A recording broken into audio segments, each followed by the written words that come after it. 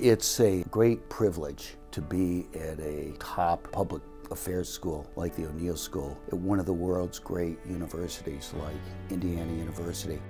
What O'Neill's been able to do, I think this is becoming clear over time, is that we're a human face of policy where it's not just about mathematical models and algorithms. It's consequential, and the fact is you have to be able to link it up to real human beings. That's what we're able to do here. We know what solutions are. We know where the problem areas are, and there seem to be big gaps. Progress is made with small steps, and in a way, one person at a time. And this is what we try to do here at O'Neill, and it gives us a platform to connect with students' lives. We try to enable young people to reach into themselves, to develop their inner voices, find out who they are, and therefore, what do they want to contribute.